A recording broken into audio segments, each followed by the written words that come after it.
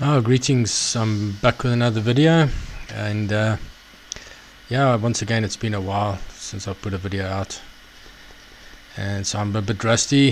Forgive me, it gets a little bit rough in the beginning, but we'll get into it pretty much soon enough. As you've seen by the title, this video is going to be about Daniel's 70 weeks prophecy in Daniel 9 verses 24 to 27.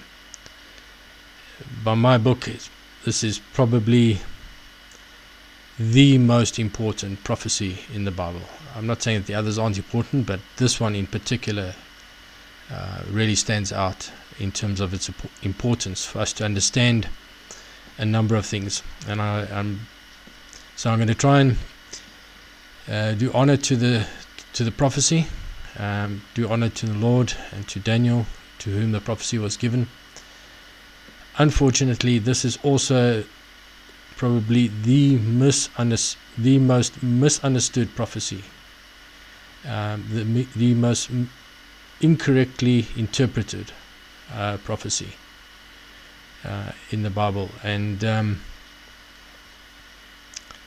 I hope to be able to straighten out a couple of things with this video. Some of the things are going to be vastly different to what the churches typically teach with regards to the understanding of Daniel's 70 weeks.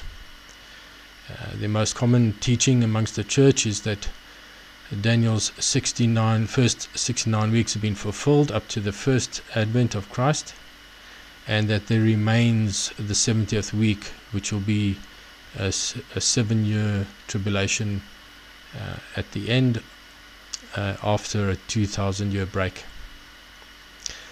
So I'm going to boldly say to you that that is completely and utterly a wrong interpretation. It's just completely wrong, and I hope to be able to leave you with a clear understanding as to why I say that it's completely wrong, and it's an incorrect teaching, and it's also caused a lot of misunderstanding of what actually is going to happen in the last days during the tribulation. So what I plan to also do, what I want to do here in this video, is I'm going to cover a few things. The first thing, I'm going to lead you to understand exactly how the 490 years, or the 70 weeks of years were fulfilled in complete by the time that Jesus was crucified, or shortly after that he was crucified. That entire prophecy was completed from the perspective of thy people. So there are two perspectives that we need to have a look at in this prophecy, and this is what I want to show you. There's a perspective in terms of the people, and there's a perspective in terms of the holy city. I have yet to find anybody, or I haven't yet found anybody that can clearly tell me why the second temple in Jerusalem was destroyed in 70 AD. And I hope to be able to show you tonight the truth of why the temple was destroyed in 70 AD. Some people have come up with a 40-year count from the crucifixion of Jesus, which is not entirely correct. It's not 40 years, it's short of 40 years from when he was crucified. The only way they can get 40 years is if they move the crucifixion to an earlier date, around 30 AD, which is incorrect. But there's a scriptural explanation for it. So I want to get into that. I want to get into the understanding of who the real trigger was, and what was the real trigger. The trigger was the command to restore and build Jerusalem, and there's been a tremendous amount of debate and various teachings on who this trigger is,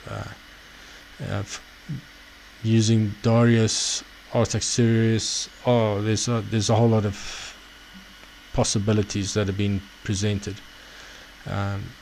Very few have presented the possibility that it was in fact Cyrus, and I'm going to show you in this video that it was Cyrus's decree that was the trigger for the 70 weeks of Daniel.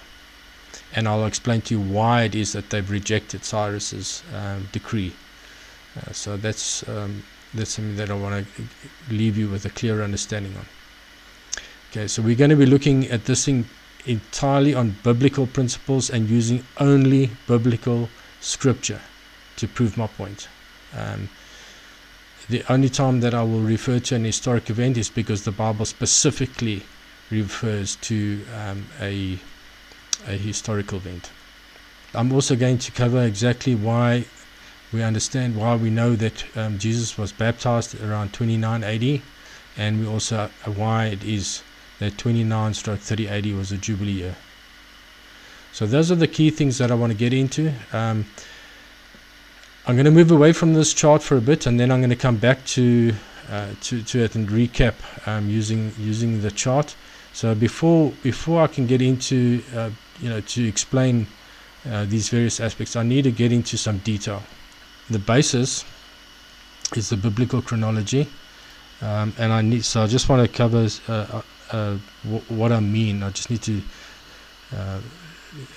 I need everybody to be on the same page as to what I mean by biblical chronology, because there are many chronologies out there and many ideas, but there's only one chronology that is entirely based on the Bible. No other source was used to determine the sequence and the timing of the chronological events. Only the biblical chronological. So all the various biblical chronological statements were pieced together painstakingly by a number of people. Most of them got it wrong, but there was one guy that got it pretty much figured out. Some of the pieces were put in the wrong place by his predecessors, but a guy by the name of Reverend Martin Anstey in 1913 published his book called The Romance of Bible Chronology.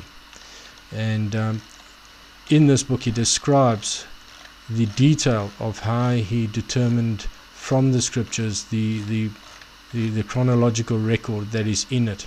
So he painstakingly pieced every single chronological statement as a puzzle piece and built the puzzle piece by piece, making absolutely sure that he got the right piece in the right place. Okay, this is a PDF copy, freely available. It's public domain literature. I'll make links available in the description box to this, so that is available to us. I have done a video. In fact, I've done 4 videos describing this biblical chronology. I couldn't get it all done in one sitting. So there's on my channel, Ivan S128. You'll find that there's it's in a playlist as well, but it's these 4 videos here. This one and these 3 are making a group of 4, which goes into the detail of the biblical chronology. There's a summary version, 6,000 years of biblical chronology.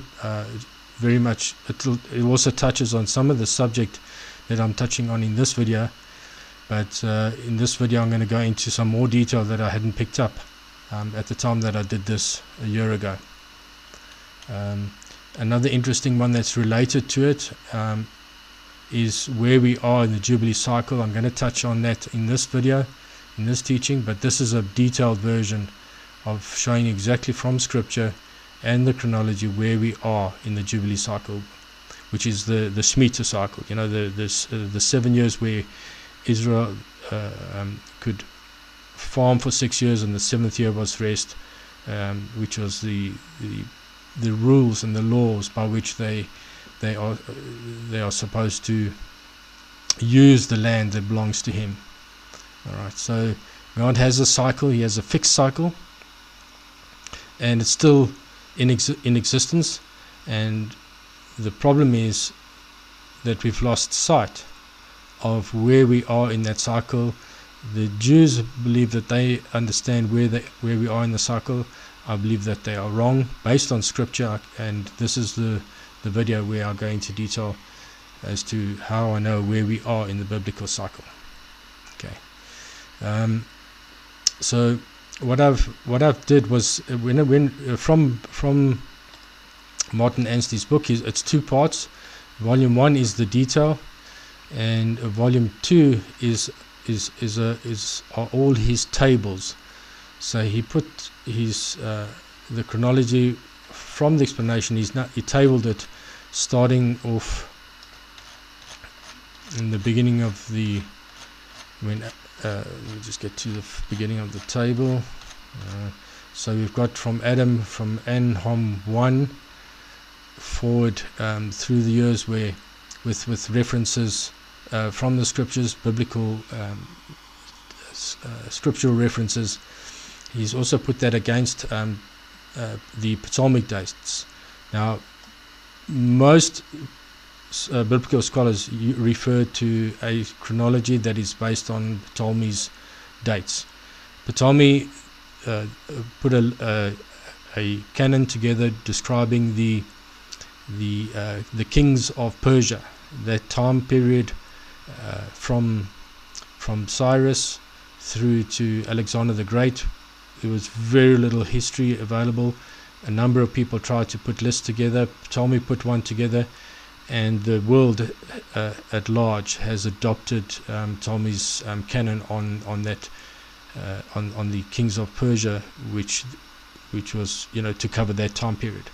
Unfortunately, Ptolemy he has a 82-year error in his canon, and that 82-year error is what caused tremendous grief and confusion in determining Daniel's 70 weeks, because they put Cyrus, the rule of Cyrus when he started his rule, at the wrong date. And when you do that, the numbers just don't hang together. So then there has to be a whole lot of manipulation, and boy, it has to be in manipulation. Anything from choosing different commands, later commands, or later letters that were really just reinforcing Cyrus's original command as the trigger. Ideas of using 360-day years and manipulating the count to fit to get to a date somewhere where they believe it should be, somewhere around 28 to 30 AD, and a whole various combinations of that. More recently, I actually watched a video on a guy where he acknowledges that Cyrus's decree was the trigger. Of course, he sees that Cyrus was, you know, the date referred to is I think it's around 536 BC. So 536, and you're sitting with 490 years, don't even come close to the date that we know that Jesus was here. So what he did was he uses the Cyrus date, and he then switches the 49 years, the 7 weeks and the 62 weeks around. So the 62 weeks comes first, and then the 7 weeks, which is, you know, completely unscriptural. A count of 62 times 7, which is 434 years from Cyrus, and then he picks a date. He believes that Jesus was crucified in 30 AD, and then he counts the 49 years backwards to another date, and he justifies those dates, and then he sits with this gap between the two dates, which for some other reason is just there. It's unexplainable. So that was, I think, probably the strangest explanation that I've yet seen. The important thing is, what is the truth? And if you're watching this video, and if you're still with me, well, then I'll classify you as one of the very, very, very few people that are really after the truth, seeking out the truth, that really want to know the truth. And it always, whenever I speak about the truth, it reminds me of the Lord's parable on the talents, where the one servant was given 5, and the other servant was given 2, and the other servant was given 1, and the one servant uses the 5 to gain 5 more, and the wicked servant buries the very one talent that he was given. And the Lord praises the servant for being wise and enters into his kingdom, and the other one is banished for being a slothful servant. The interpretation of that parable is clearly given to us in Matthew, where the Lord says, to those that have knowledge, more will be given, and to those who don't, even the little which they have will be taken away from them, which fits the parable completely when he explained the parable as well. So the talents are truths, knowledge and understanding, and those that use what they've got to gain more are good and wise servants. It's like the 10 virgins. The oil in the lamps is often ascribed as being the Holy Spirit. It's nonsense. You cannot buy the Holy Spirit. Because the 5 virgins that didn't have enough oil are told to go and buy more oil. I'm sorry, you just cannot buy the Holy Spirit. That's not the correct interpretation. The interpretation is oil is knowledge and understanding. It takes time and effort to acquire knowledge and understanding. And 5 virgins had knowledge and understanding. They were wise, and the other 5 didn't have knowledge and understanding, and they were foolish. So that's why I say, my channel is a tiny channel, and I'm sharing information for a very, very, very small group. If you consider that we've had a biblical chronology complete from the Bible for 110 years, and the bulk of the church, the majority, everybody, I think there's literally there's less than 100 people, I think, that actually are aware of the Martin Anstey's work. And so it's really a small group that I'm speaking to. It's really a small group that are really seeking after the truth. And there's many guys teaching on these things, and it's great works. I mean, they're really teaching with all good intention. We just need to remember that all works will be tested by fire. And if your works withstand the fire, then you have gained. If your works cannot withstand the fire, you will stand to lose. Not your salvation, but a reward. So we need to be we need to be very, very careful, particularly those that teach, and to make sure that our works are built on the solid word and on Scripture. If it's not based on Scripture, there's a pretty good chance that it's going to be burnt up when it comes to the test. So I don't want to belabor that point, but yeah, if you're still with me, great. We're going to press on. So this was Martin's tables, and it was obviously a hard copy. It's difficult to work with. So what I did some years ago is I imported this into an Excel spreadsheet. Okay, and this is what it looks like now. I'll just give you a quick overview. We're not going to go through in detail on the whole chronology, but just what I did was I split up chronology over a few thousand years per tab. So we've got these tabs with the thousands of years grouped in each of them, and then I've got some of all of Martin's original headings, but I've added a lot of columns to it.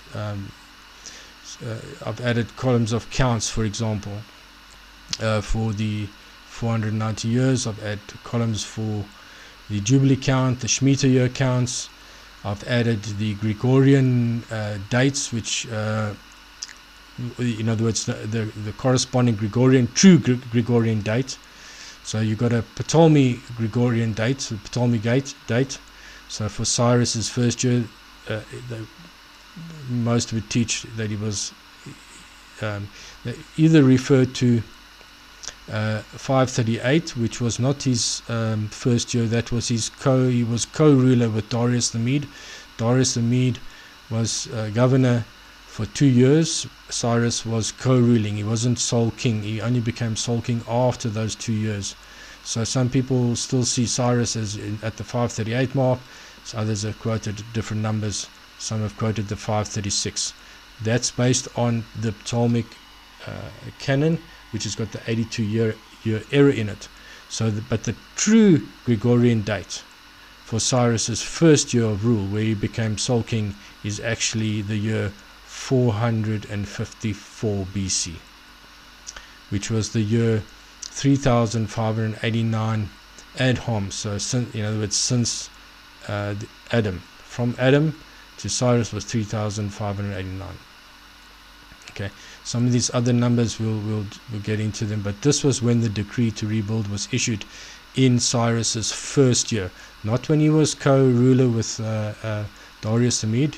It was issued in his first year, so it would have been in that year. So now you can see that 454 is less than 493. So now we don't have that problem of trying to find an alternative command to restore and rebuild Jerusalem. Cyrus was the one, and he was named by the Lord 150 years before he was born. Ezra 1:1 is one of those. It's in several places. Maybe we must just go there, because I think it's important to actually see.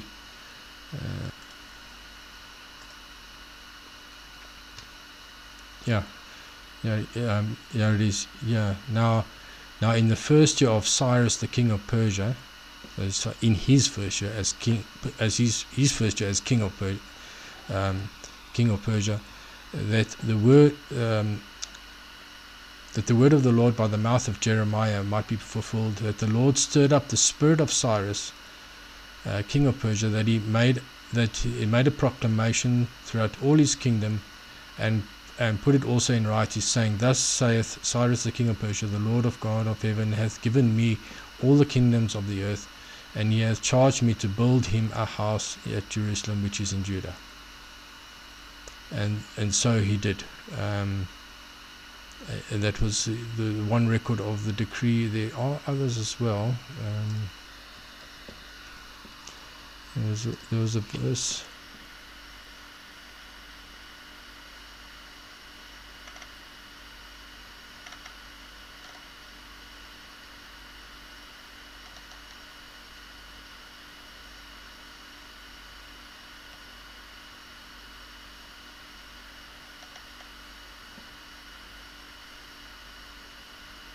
Yeah, there it is. Yeah, Isaiah 44:28. So it starts off here in 24. Thus saith the Lord thy Redeemer, and he that formed thee out of the womb. I am the Lord that maketh all things. Okay, and that goes on to list a whole lot of things, that frustrateth the tokens of the liars, that confirmeth the word of his servant, that saith to the deep, be dry, etc. And then it ends in that saith of Cyrus, he is my shepherd, and shall perform all my pleasure, even saying to Jerusalem, thou shalt be built, and the temple, thy foundation shall be laid. So Cyrus was prophesied about. This would have been about 150 years before Cyrus was actually born. So in my book there is no doubt at all, from a scriptural perspective, Cyrus's decree is the trigger. All the others were just affirmations later on because of resistance, but they always went back. All of them always went back to the records and saw that Cyrus did in fact decree the building of Jerusalem and the temple. So when you got the correct biblical chronology, all these difficulties go away, and you don't have to start bending scripture or breaking it in some instances.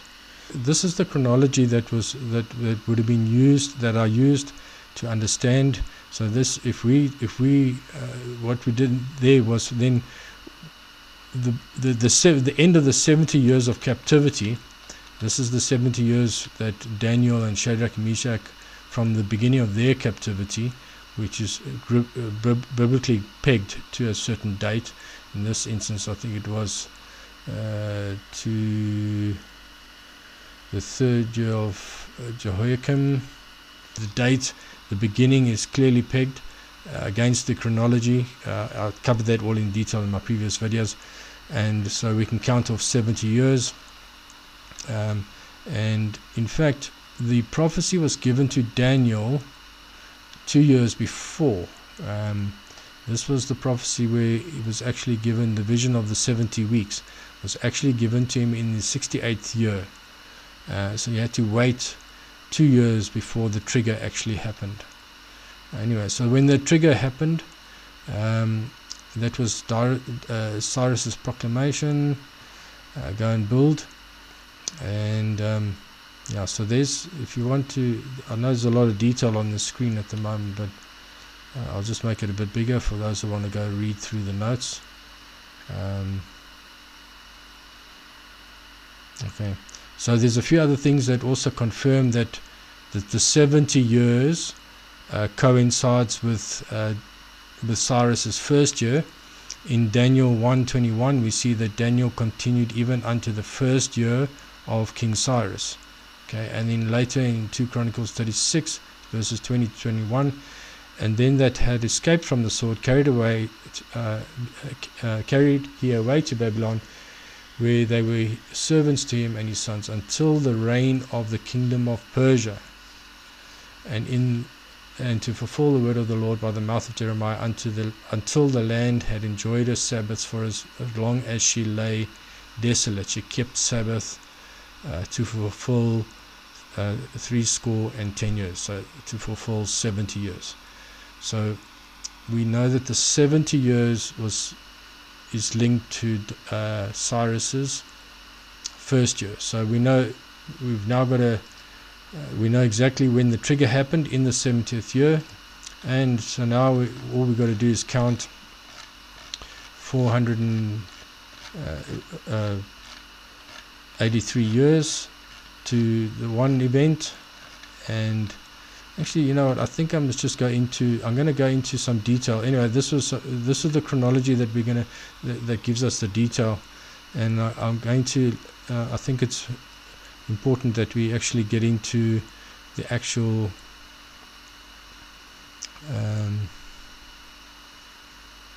text of Daniel's 70-week prophecy, because this video is also for a group for a home cell group that I'm currently going through some teaching on end times, and we're busy discussing at the moment this whole 70 weeks of Daniel, the whole prophecy of Daniel's 70 weeks.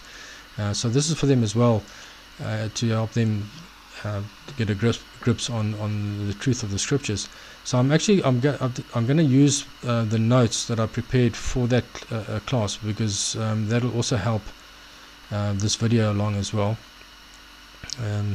So I've got it open here.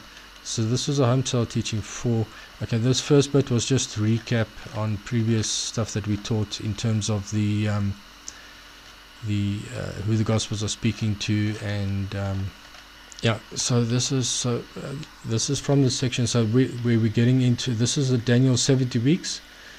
So 70 weeks of years, which is 490 years, and we're looking at in terms of the wars. My next video, I'm going to look at the same prophecy in terms of the is, and how it applies to the 70 years for Israel in our time. So this prophecy was applicable to Daniel's people and the coming of the Lord the first time, but the same prophecy is true for Daniel's people and the coming of the Lord at the second event, and for the end times understanding. So this video is looking at the wars and a correct understanding of the interpretation to the first coming of the Lord. Our next video, which is going to be part 2, will be looking at the same prophecy, but in terms of the is, or in terms of the current, how to read the prophecy in terms of 70 years, because the word in Daniel 9:24, where it all starts, the prophecy itself, I mean, there was a lead up of prayer and a communication between Daniel and the angel that delivered it beforehand, but this is the crux of the actual prophecy, and it really started off that 70 weeks. And now this word weeks is in Hebrew is Shabuah, which specifically means a 7, or a period of 7 years or 7 days or 7 weeks, but it's a period of 7. It's a set of 7. Okay, so it can be days, years, weeks, or years. Okay, and it's not you. Now this is where what we need to understand is that a Shabuah is a set that can't be broken up. You cannot decide to just cut off a 7 and postpone a part of it later. It's like a week where it's 6 days of work and 7th day rest. You can't just decide, oh well, I'm going to shift the 7-day rest by a few days and then I'll have my 7-day rest. No, you got to have 6 days of work and the 7th day rest must follow immediately. Or in the case of agriculture, where you got 6 years of farming and then the 7th year must be rest, they had no liberty to decide to that set of 7 just to cut off that 7 and say, okay, well, we'll observe this 7 2,000 years later. Okay, you cannot break up a Shabuah. It's a set. Okay, and so this is the most fundamental thing that we need to understand as to why the church has got it wrong in shaving off that 70th week and postponing it by 2000. You cannot do that because it's part of a set. It's a part of the set of 70. There's 70 of these sets, and they want to take the last set and just palm it off to 2000 years later. No, it was complete 70 complete sets, and they were all linked to one another. Okay, so, and it's not just any 7 years. It specifically must start at the beginning of the Shemitah cycle. The Shemitah cycle is 6 years of agriculture and 7th year rest, and then 6 years, and each one of those is a cycle. So it's 6 and 1, 6 and 1, 6 and 1 is a set. Okay, so and you can't break them up. So 70 weeks or 70 Shabuah are determined upon thy people and upon the holy city. Two things there. Credit to picking this up must go to Alan. I never saw it before, and he helped me see that this is for two events, two separate sets. There's a 70 weeks for thy people, and there's a 70 weeks for the holy city, and I'm going to show you that in the interpretation, as we go along. So those are important things, and then of course these were the things that would be accomplished by the end of that period of time. Or at least partly accomplished, if not fully. I believe that because this prophecy was for two specific time periods, for his first coming and his second coming, that these six things which would be accomplished are actually two groups of 3, where the first 3 are accomplished and the second 3 are yet to be accomplished. Okay, I don't want to get into that because that's now. I just want to get the foundation of understand, interpreting where this 490 years fits in and how it's made up. Okay, so it's 70 Shabuah, which can also be 70 years. Okay, so Shabuah is it's like you'll see in the definition, a feast of weeks is also called a Shabuah. Okay, so there's one of these every single year. There's a feast of weeks every year, so this can also be interpreted as 70 feast of weeks. So it can be interpreted as 70 years as well. That's for part 2. So, but for now we're looking at it as 70 sets of years, so 490 years. Okay. Then in the next verse he breaks down and he says, "Know therefore and understand." And this is where the talents come in. There's a very few that actually want to know and understand and actually obtain another talent. And this is what I want to help you guys to do tonight, is get another talent in terms of understanding this prophecy correctly. So know therefore and understand that from the going forth of the commandment to restore and to build Jerusalem, which is the trigger. Okay, so from the trigger unto Messiah, unto the Messiah the Prince shall be, and then he gives a breakdown, 7 weeks and 62 weeks. Okay, so it's 7 weeks, which is 7 times 7 years, is 49 years, and 60, which is Hebrew. The Hebrew word for 60, or the Hebrew word here that was interpreted as 60, actually means multiple 6. Okay, I don't think I've got the definition in the text here, but you can go check it up. It's multiple 6. Just like 40 is multiple 4 and 80 is multiple 8. This is multiple 6, and the multiple always seems to be 10 in throughout Scripture. Although there's one instance where I believe it will be a different number. So multiple 6 and 2 weeks. So it's 60 and 2 weeks. So 60 and 2 sets of 7. So 62 times 7, that's 434 years. So it's broken up into 49 years and 434 years, which totals 483 years for. But it still doesn't come to, so there's still one set of 7 that's not included in this breakdown. And then within this breakdown, it says from the trigger unto Messiah, it'll be this period of time, 483 years. And during that time, the street shall be built again, and the wall, even in troublous time. Now I'm going to show you how that very clearly was put there for a reason, that during troublous times there will be a rebuilding of the streets and the wall again. Okay, then the last 7 is given in the next verse, Daniel 9:26. It says after 62 weeks, or after 60 and 2 weeks, which is 483 years, together with the 7. Obviously, if it's after these 2, and then it must be after the 7 weeks as well. So in other words, it's the full 480. So after that period, shall Messiah be cut off, but not for himself, and the people and then it goes on to say, and the people of the prince shall come and destroy the city. This is now the part that's applicable to the city. Remember, this is a prophecy both for the people and the city. Now it's getting into that the people of the prince shall come and destroy the city and the sanctuary. And this happened in 70 AD, which was 43 years from the end of the 49 year. Now, and that's important to note. I'm going to get into some detail on that. So this note is probably a bit here, but I'll read it. It's this happened 70 AD, which is 340 years from the end of the 490 year for the people, and exactly 490 years from when the street and the temple was complete, which was 34 years from the trigger. And I'll show you that in the biblical chronology. I'm going to show you that timing. Okay. And at the end of, and then the scripture goes on to say, okay, that's this part in brackets is what I added, and then it continues and it says, at the end thereof shall be a flood, and unto the end of the war desolations are determined. So more than one desolation. Okay.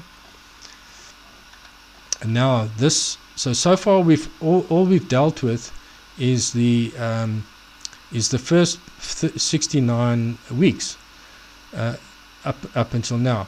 Now Daniel 9:27 gets into what happens in the 70th week. Okay, and he shall confirm a covenant with many, not all, for 1 week.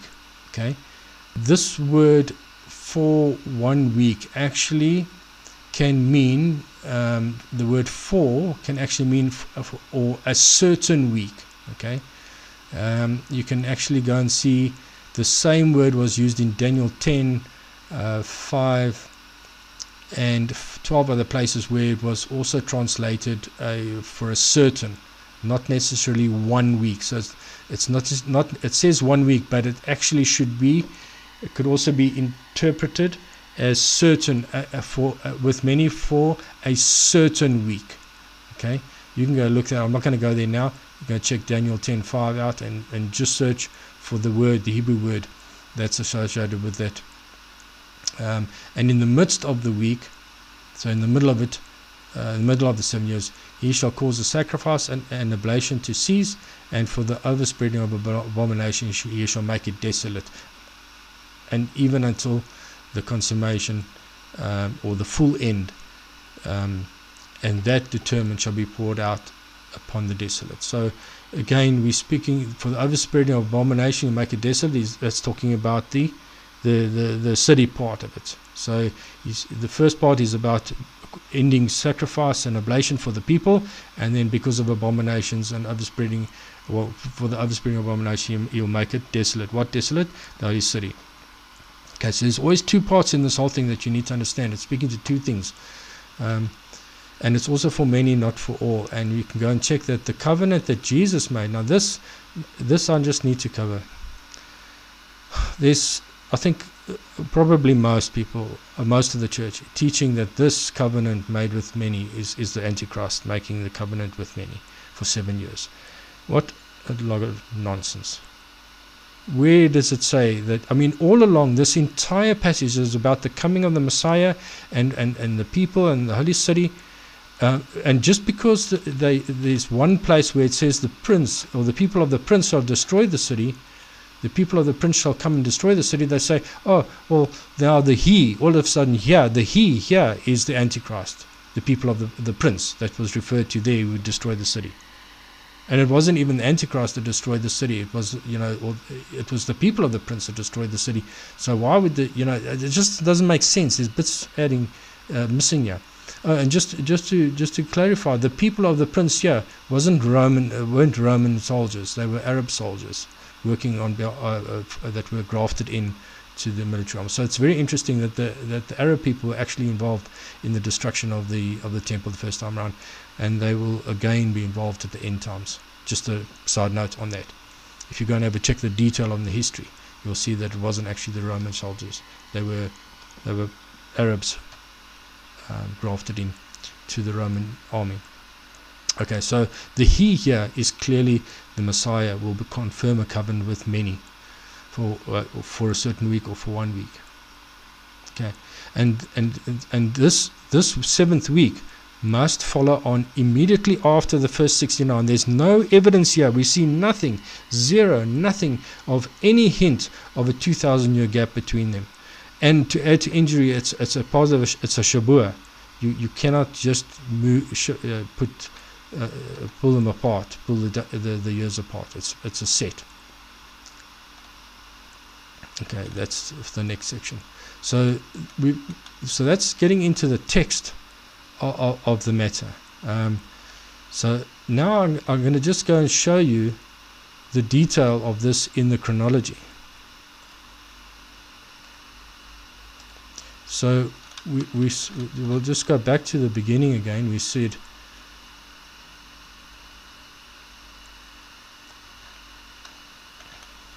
so it started off in the 70th year. That was the trigger. So that's Cyrus's the trigger when Cyrus was king, sole king, in the correct year 454 BC. Ptolemy date, which is the incorrect date, 536. That's so. Those that all get hung up about Cyrus can't be used because he was king in the year 536 BC. Go and get yourself into the biblical chronology. Get out of the Ptolemaic pagan chronology, and you will solve your problem. So we can count from there now. The 49 now. Remember, it was broken up into 7 and then 60 and 2. So the 7 is 49 years. It's interesting to note that at the 49th year, okay, is when chronology records, in the biblical records of, all the chronological statements that were used to put the puzzle together, that were used to put the biblical chronology together, ends in the year in this year, which was 49 years into the count of that 490 years. This was the year when Nehemiah returns to Jerusalem, and that was after a sequence of events. So that 49 was marked within Daniel's prophecy. I can't find any other reason why the Lord would have broken it up into 7 and then 60 and 2. The 7, I believe, was to mark this date, which was the end. Okay.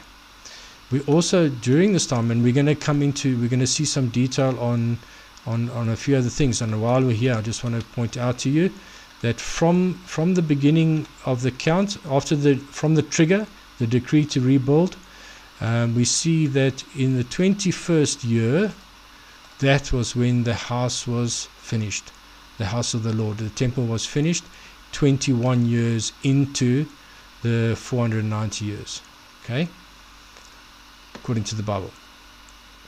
And then at the year and 35 years in the 35th year into the 490 years is when this set of events, this is when the walls, so at this point, Nehemiah, he went. It was reported to him that the Jerusalem walls were broken and the gates had been burnt, and he gets permission from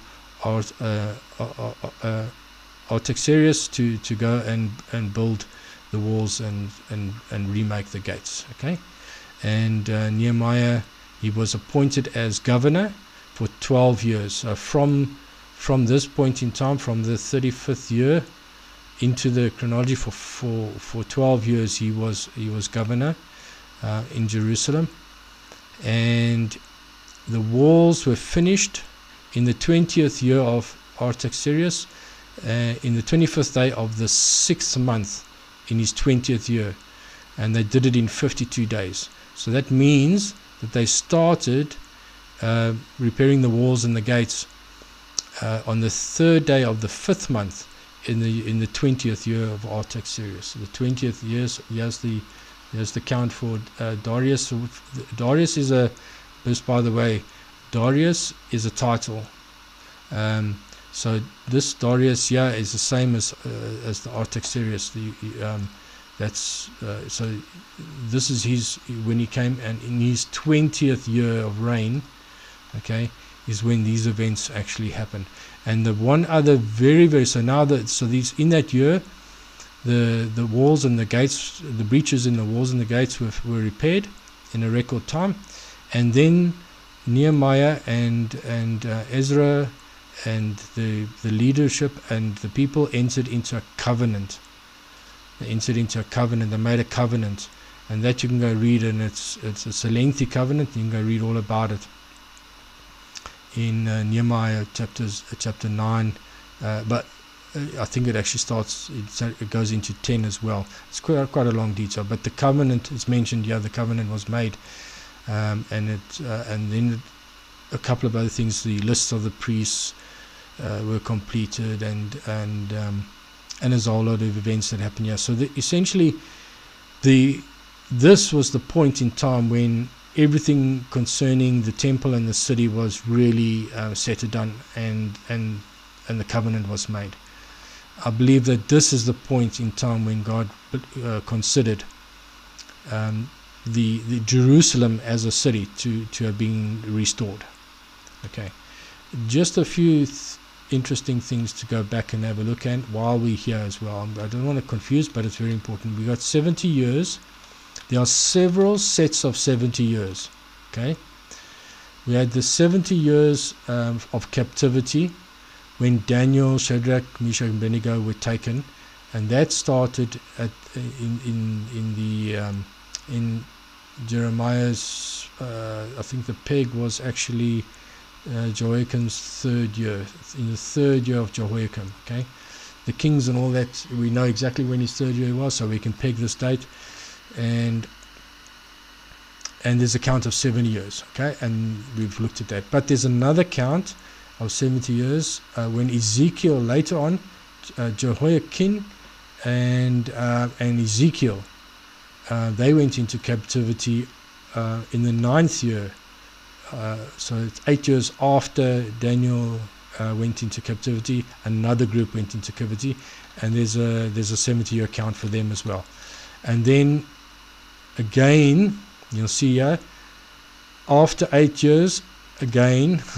So we have this repeat pattern after, so we in the 9th year, and then in the 9th year of these guys, then this is marked as the beginning of the 70 years of indignation that Ezekiel mentions later on in scripture. So that was a reverse counted. There's no scripture here, but it's further down, and you count backwards to find the start date. Then we have the beginning of the 70 years of the besiege. The besiege took place, I think it's, what was the note? On the 10th of the 9th of Zedekiah, so it's Zedekiah's 9th year. Zedekiah's 9th year is the one flag, and was besieged. And then in Ezekiel 9, on the 12th of the 10th, no, that was a different prophecy, sorry. But the peg here for this is the 9th year of Zedekiah. The 9th year of Zedekiah is when the the besiege started. So we can start that count, and then a few years later, so in the 3rd year of that, or the 12th year of Ezekiel's 12th year of captivity, which was Nebuchadnezzar's 19th year. I think that's what the Bible uses as a peg. In his 19th year, he is the beginning of the 70 years of the desolation of the temple. So the temple was destroyed in Nebuchadnezzar's 19th year, which was in this is Zedekiah's 11th year, and let me just see there.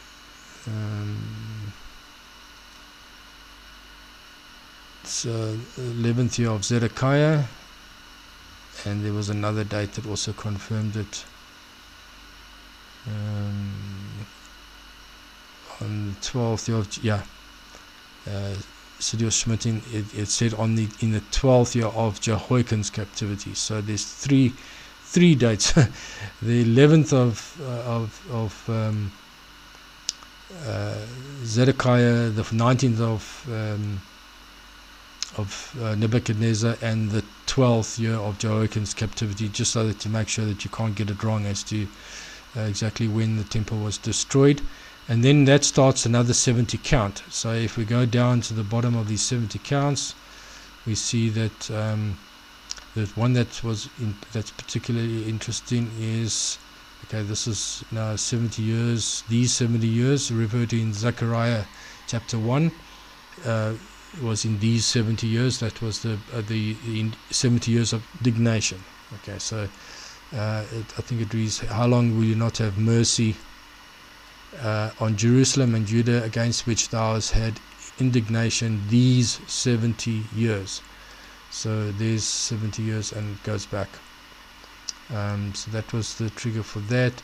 But more interesting is this one here. Okay, I'm going to do this one first. Here we see that in this year, the 6th year of Darius, the house was finished. So in the 6th year of Darius, so we have this, there's his 6th year, Darius 6th year, the house was finished, which was the 21st year of the 490 years. So we got that, and you'll see it's after that. So 70 years were accomplished. The 70 years were accomplished in the desolations. This was the first of the two desolations. Yeah, so this one is going to be accomplished. And it was just after the accomplishment of the 70 years that it's flagged as the house was finished. Interesting. And this is not pieced together for this to try and make it fit. This is just pulling out the scriptures and doing the counts and putting it in a graphical format like this, and you can see how the things come together. I didn't do this one. This one was the siege. The end of the count of the siege of the city was there. And there's a mention here in terms of, again in Zechariah 7, it talks about they were asked the question, should we fast and mourn in the 7th, 5th month, and then it goes on to say that when you mourned, etc., in the 5th and 7th month, those 70 years. So this statement was made in this particular year, in the 4th year of Darius. Okay, that was in the 4th year of Darius. Darius's 4th year. That's when the statement was made. That's when the count ended.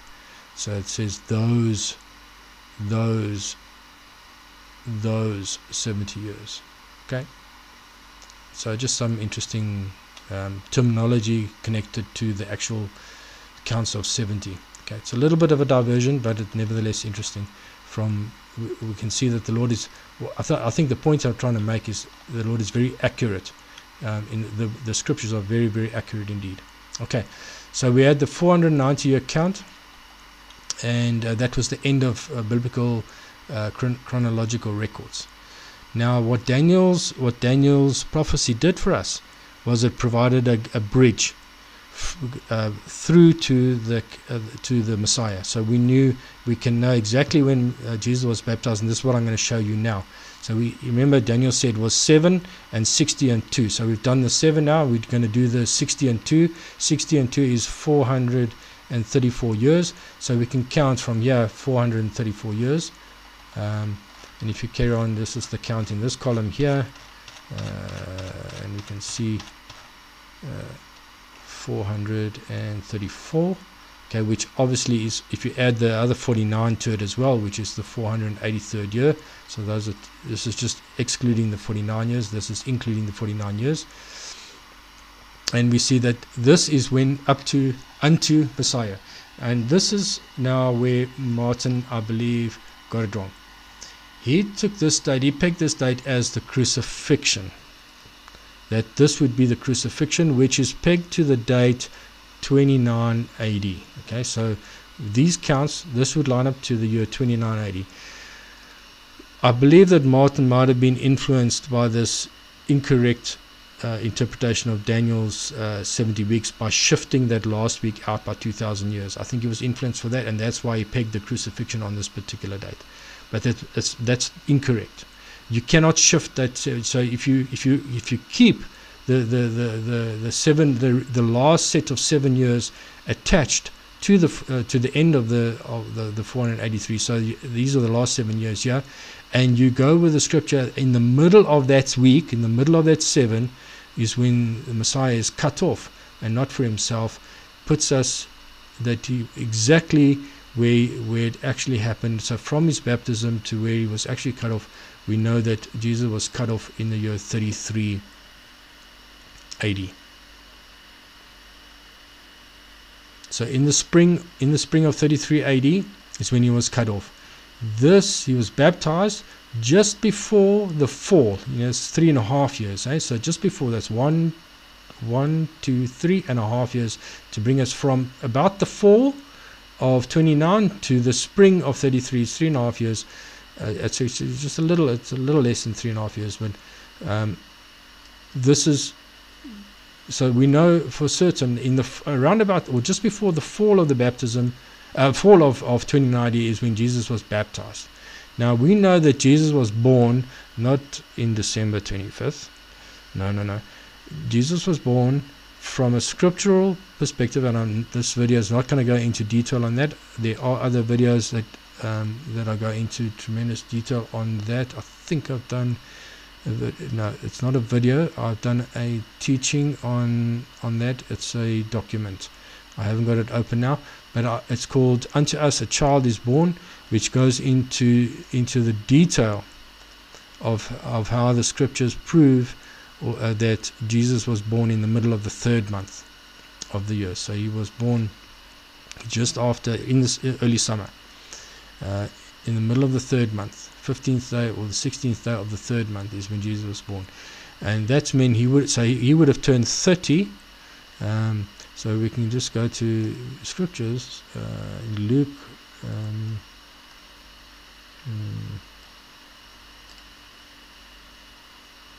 In Luke 3.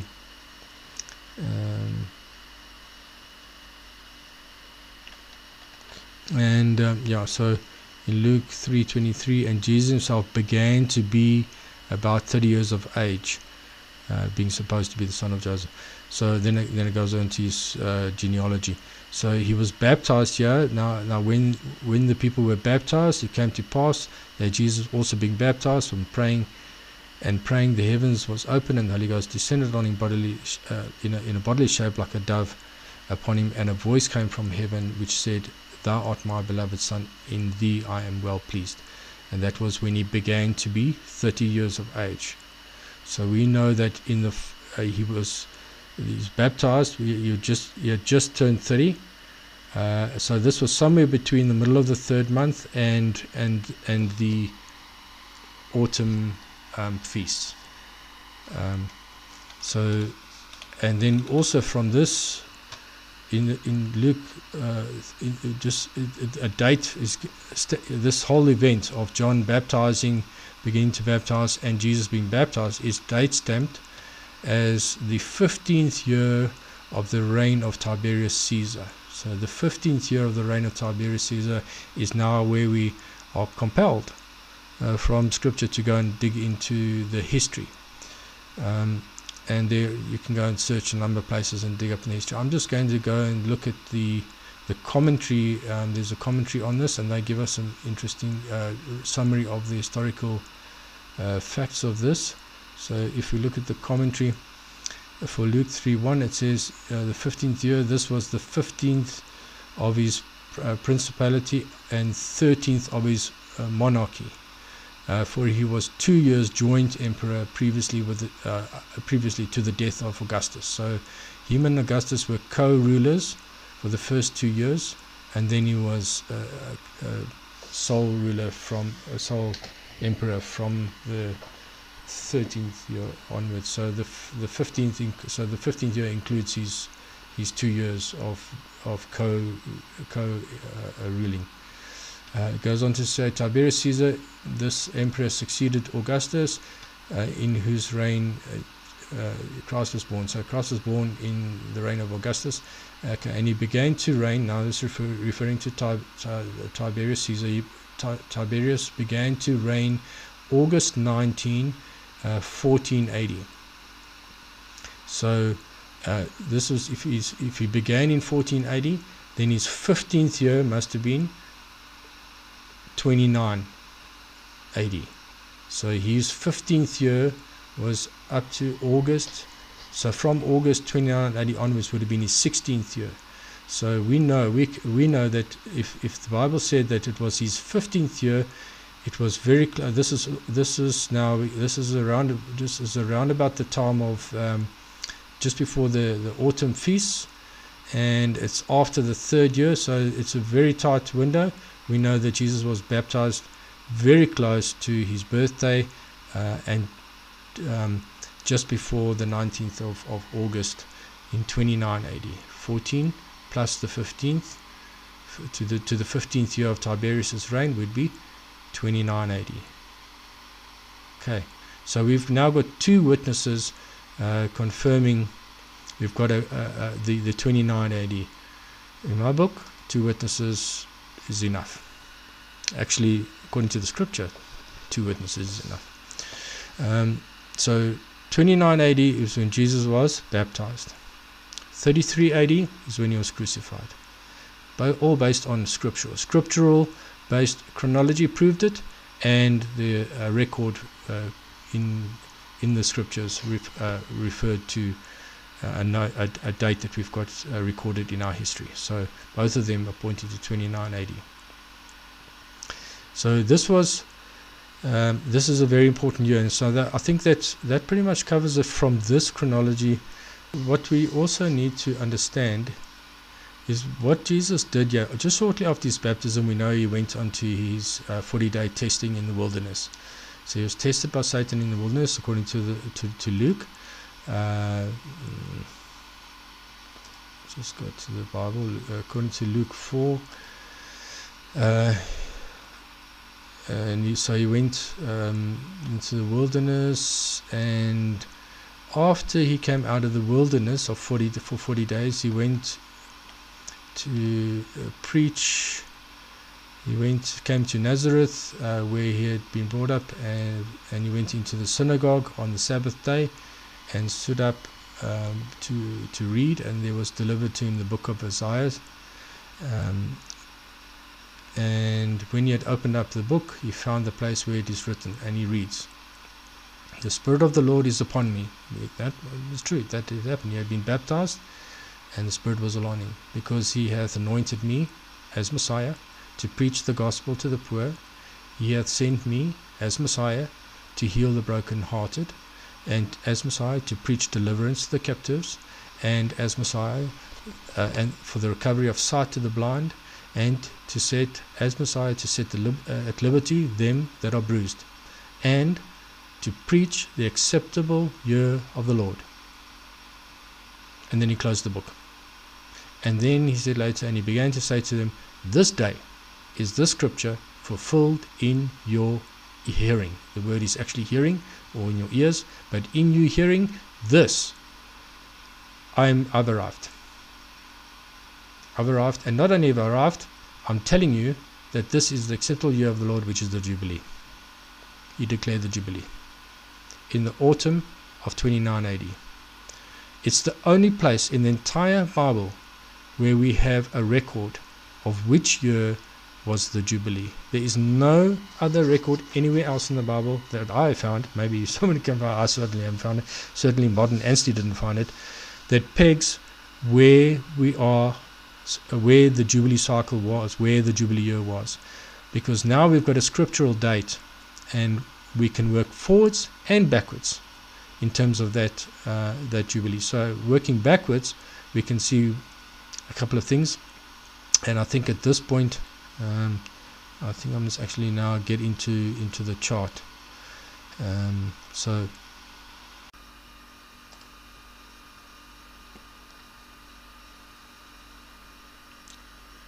in terms of the Jubilee year, I just need to add an extra bit of information, so that, because I have no doubt that some are going to say, yeah, but a Jubilee is, is 50 years. It's not. It is in the 50th year after the 49th year, but it's also the first year of the next Jubilee cycle. So the 50th year and the first year coincide.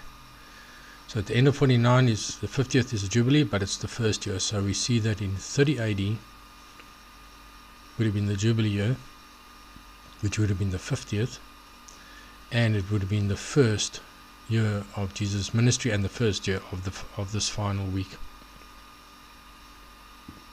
So just to make certain that we don't have any misunderstanding with regards to when, and this is why I say that Daniel's 70 weeks are part of a Jubilee cycle. It's part of a Shemitah. A Jubilee cycle is part of the Shemitah cycle. There's seven sets, 7 Shemitah cycles in a Jubilee. So it's 7 sets of 7 to give you the 49 years.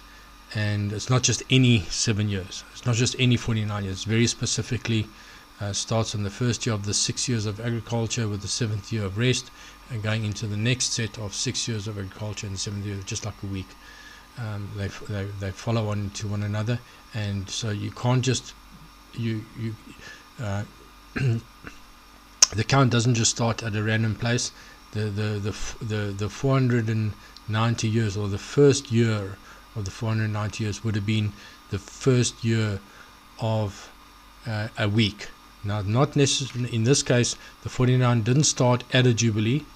It started a week into a Jubilee, because it ended.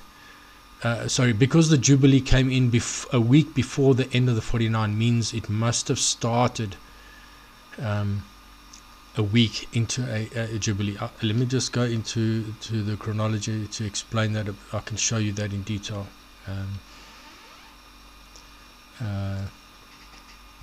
So when we go to the count,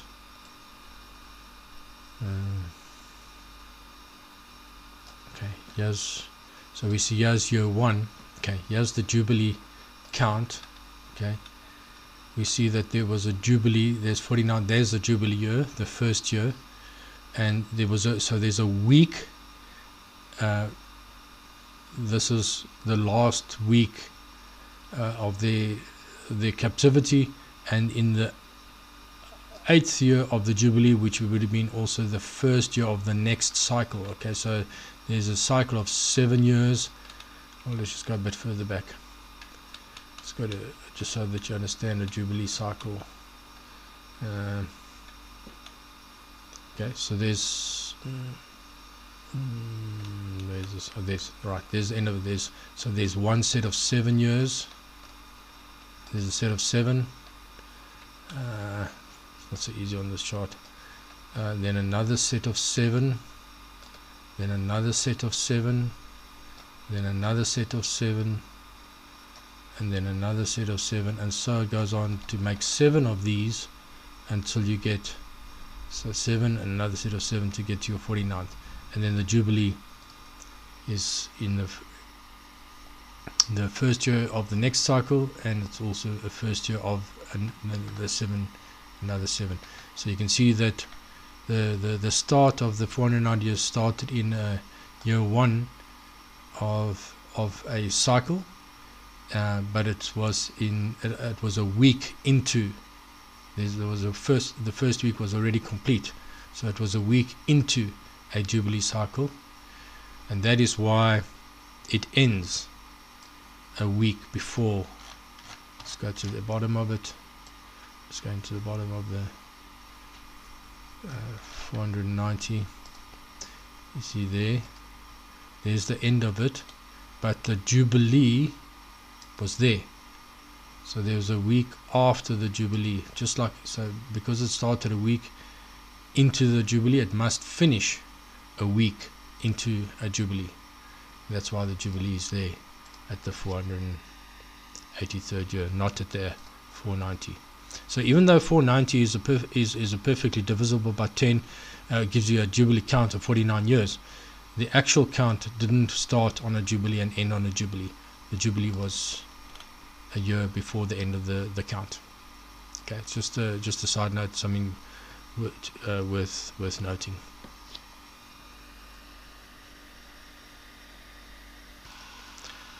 Because now that we've covered a bit of background, I'm just going to go full screen on that.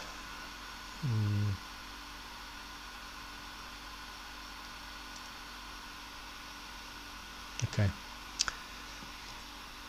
Alright, so what we've got is a timeline here, and I'm just going to give you a full breakdown of this chart, step by step.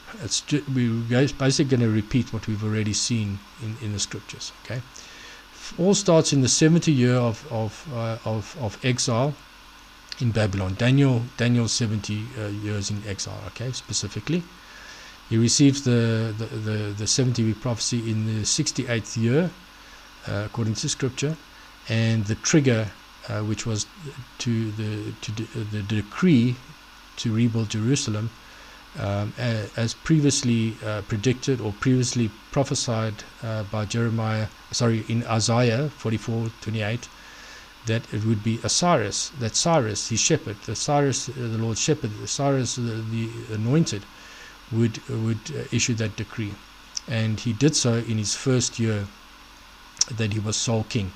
So now we've got the start of the 70-week count, which is 490 years. And then Daniel gave it broken down into 7 weeks, which is 49 years, and 60 weeks, which is 434 years, and 2 weeks, which is another 14 years. And when you add all of that up, it comes to, it's 69 weeks or 483 years from the trigger unto Messiah, which was his baptism, not his crucifixion, in 29 AD, which we've proven from scripture is exactly the year that it happened. We've also now shown that if that was the fall of 29 AD, when the Lord declared, now remember, Jubilees run from the 10th of the 7th month through until the 10th of the 7th month. I believe that also even the Shemitah, the cycles, the agricultural cycle, the Shemitah years, some say the 1st of the 7th month. I believe it's also the 10th of the 7th month. It doesn't actually say in the Bible, but I believe the Jubilees, definitely the trumpet is to be blown on the 10th of the 7th month to declare the Jubilee.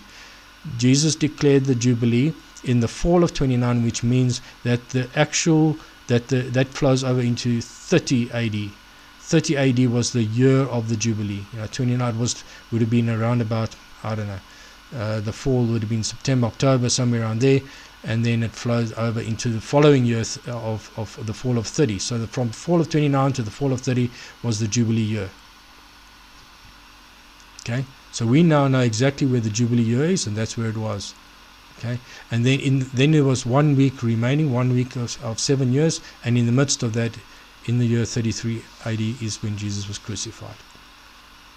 Now we're looking at this in terms of the wars, and the wars is the time period, everything before Jesus' crucifixion. Everything from Adam up to this point is the wars, and from this point is the is. Because the Lord is the word is written in terms of was, is, and is to come. In Revelations, I think it's about 3 or 4 times he says, it refers to Jesus as the was, is, and is to come. We need to understand that the word is written in 3 layers.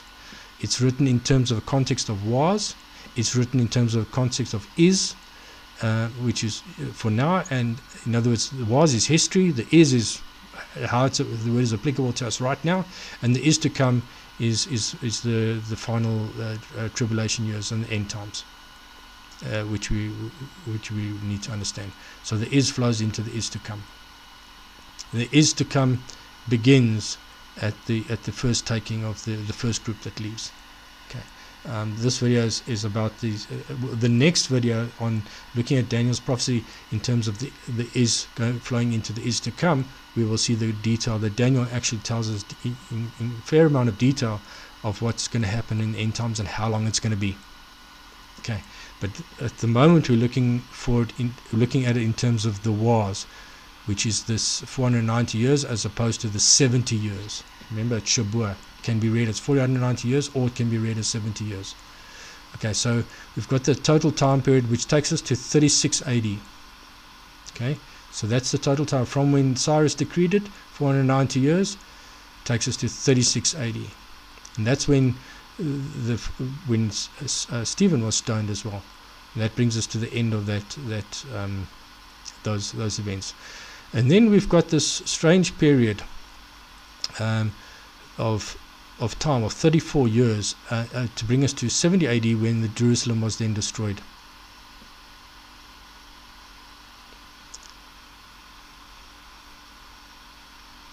The second temple.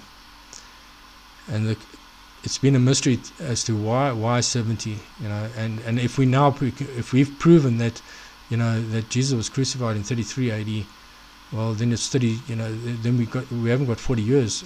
So some people have looked at the 40 years, tried to fit 40 years in there. But what we need to remember is that Daniel's prophecy was written for two groups. It was written for thy people, and it was written for the holy city.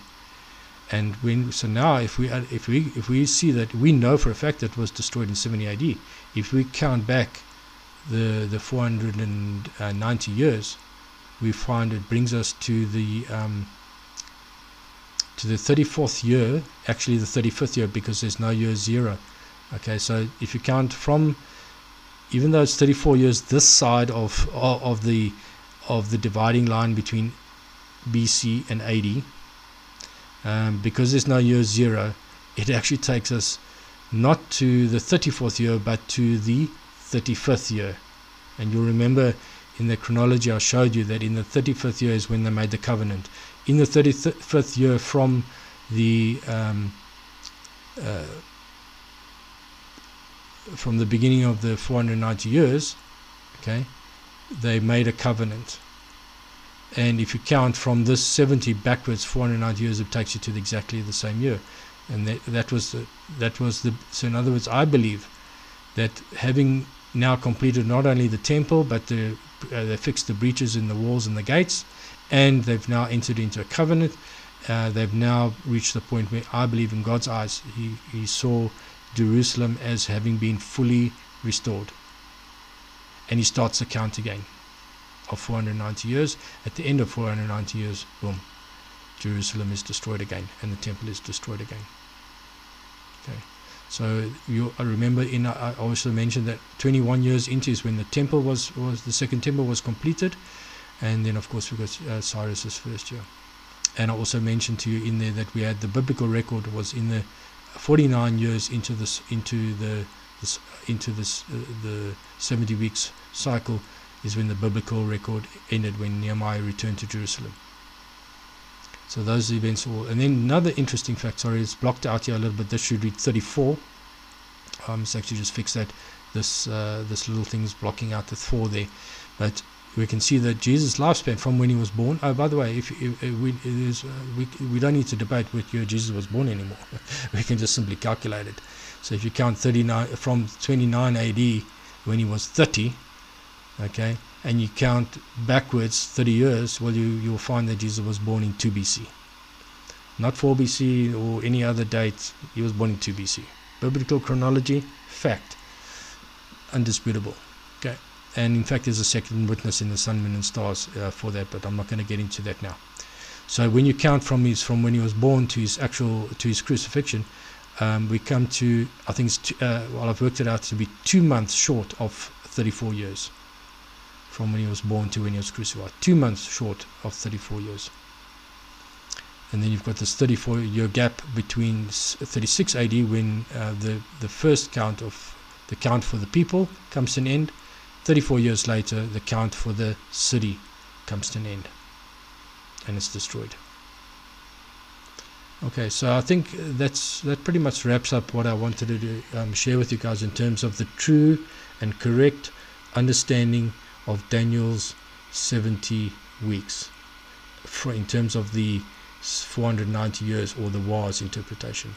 Now, Daniel's prophecy also does give us an end time understanding, but it's not as the church describes it, as breaking away the 70th week of Daniel and moving it 2,000 years out into the future. That is not the correct way that Daniel shows us the detail of what's coming in terms of the end times. So yes, he was given an end time understanding within the same prophecy, and that'll be my next video.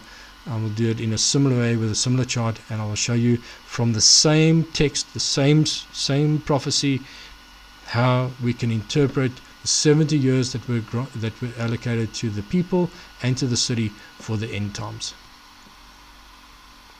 And I hope that helps you, and I hope it's a blessing, and I hope you'll be able to count it. We'll be able to count it as another talent that we've acquired, and that it will withstand the test of the fire.